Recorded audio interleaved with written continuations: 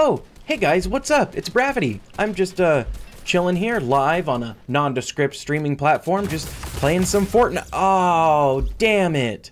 I died to a mech. Again. Fuck. Oh, well, I guess I should better just switch my scene and catch up on chat. Ugh, that transition was f***ing awful. Man, I wish I could have a nice stinger transition like Ninja and the bigger streamers. Oh, wait! Why don't I just use BravityM? Awesome, fantastic, spectacular, totally free stinger transition template pack. That is a fantastic idea. I can make a simple stinger transition that looks like this, or another simple one like this, or a lighthearted one like this, or even a dark Dr. Disrespect style like this. Holy crap, that's a fantastic idea. And it's totally free at youtube.com/BravityM. I'm gonna go get it right now. Go check out my new stinger transition template pack, guys, at youtube.com/BravityM. Hey guys, what's up? It's Bravity, and welcome back to another video here on my channel. Today we're taking a look at my brand new free stinger transition template pack. You can download it in the link down in the description. And as you saw in the trailer in the beginning of the video, you can make 4 different stinger transitions using this template. And today we're gonna look through After Effects and I'm gonna show you how you edit the template to get each transition. So this video is gonna be fairly short because the template is super easy to use. There's not much going on. So once you get the file downloaded onto your computer, get it unzipped and extract it out onto your PC, open it up, and you're going to be greeted with a screen that looks like this. And if you look over in your project window, you see you've got box transition, dark transition, simple transition, and star transition. You can ignore the solids and the fake logo and all that. But if we start with the simple transition, that is this one right here. So you're going to see with each one, you've got simple final render, simple colors, simple your logo here. Each one will have a final render, a colors, and your logo here, and they're all labeled with the type of transition at the beginning. So this is the simple one, looks like this. But then if we go over to the dark transition folder, you'll see we've got the dark final render. If we open up dark final render, you see we've got the final render for this one here, the dark Dr. Disrespect looking one. So each one is labeled so you know which one you're working on. But for simple transition, here's what you look at. You've got the final render, you've got simple colors, and simple your logo here. So you're gonna open up simple your logo here. You can either hide this logo or just delete it, and then you can bring in your own logo and then rescale it to size. Just fit it right here, centered in this composition like that. And then you can head into simple colors, and you see you've got color 1A, color 2A, color 2B, color 1B. These are all in a very specific order, so you might not wanna move them around. It could break the transition. But as you can see, we've got all these colors here. You've got 2 different colors, but 4 different places where colors could be. So if you want to keep the 2 different colors, which I would recommend, you want to change 1A and 1B to the same color, 2A and 2B to the same color. The way you do that is you click on them and go up to Effects Controls, and you see you've got your fill settings here. 2A is the red one, 2B is the red one, 1B is the blue one, 1A is the blue one. So you can see we can change this one to yellow, and then 1B can also go to the same yellow by using this eyedropper tool.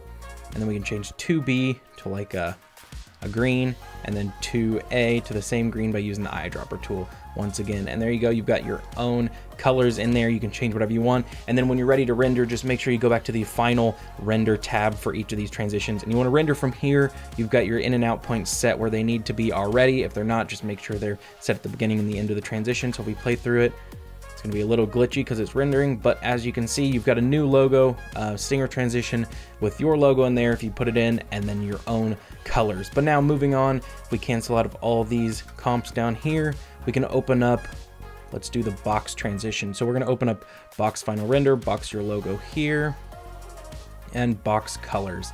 So here's the final render, looking good, beautiful. And then once again, all the logo replacements are the exact same. If you go to your logo here, you'll see it looks the exact same. You hide it or delete it, bring in your own logo into this comp, fit it nice and centered. Then you can head into the colors, and you see we've got color 1 here. Go to the effects, you've got the red one, so you can change that to green. And then you got color 2, which is the gray one. You can change that to light blue, and now you've got this look going on here. And if we go back to final render, as you can see, the colors have live updated, and now you've got your brand new stinger transition pack. I'm gonna go ahead and Command Z this a little bit to get it back to the old ones. And then once you're done putting in your logo and changing the colors in both of these tabs, you go back to final render, same thing with the in and out points, and you render it out. Next, let's head over to the star transition pack. You see, you've got the same exact setup. Each one of these is identical. You guys should be able to figure this out on your own, but you open it up, you've got the final render here. So let's take a look at it. Beautiful. And then if we go to your logo here, you'll see it's the same exact comp as always. You can delete it, place your logo in there. If we go to colors here, you've got color 1. Let's go to where all 3 colors are showing. There we go. We got color 1, which is this blue. We can change it to green. We've got color 2. We've got the pink. We can change it to blue. I don't know. We've got the blue, light blue color 3. Change it to orange. And look at that. We've got our colors updated here, looking fantastic. Let's take it back. And then once again, render from the final render tab.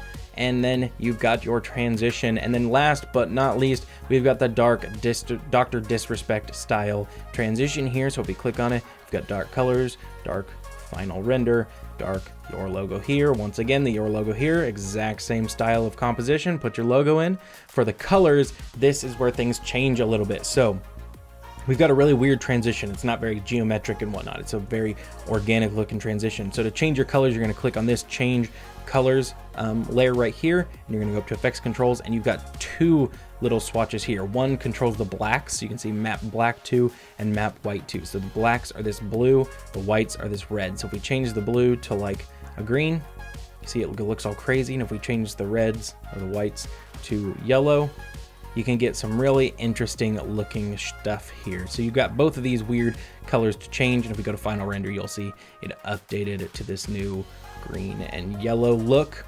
Still got the sparks in there that are flying through, but I'm gonna change it back because I think it looks really cool being dark and scary like that. But that is pretty much it, guys. That is all for transition. But when you guys are ready to render, please keep in mind to make sure in and out points are set where they need to be, one at the beginning, one at the end of the transition. Make sure you are on the final render tab, and you wanna make sure you're selected here. Go up to composition, add to render queue.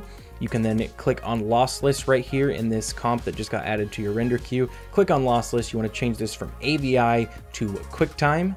Then you want to change the RGB to RGB plus alpha. The alpha channel just means it'll go over your footage. You'll have that transparent background so that the stinger will go over your footage. You won't have the black background. But QuickTime, RGB plus alpha, hit OK. Then if you click on dark final render here, this is where you're going to be able to save wherever you want to save any of your stuff. You can name it whatever you want, wherever you want to save it. Then you just hit render and you're done. But that is pretty much it, guys. I hope you enjoyed the video, and if you guys do end up using my Stinger transition pack, let me know on Twitter. Send me what you make. I really love when people send me their transitions that they made using my tutorials. It's really awesome, and I love seeing that I am helping people out with their streams and whatnot. But it is a really easy to use template. If you guys run into any problems, let me know down in the comments or DM me on Twitter. My Twitter is @BravityM. But I hope you guys enjoyed the video. Enjoy the Stinger pack. I'll see you in the next one. Peace out.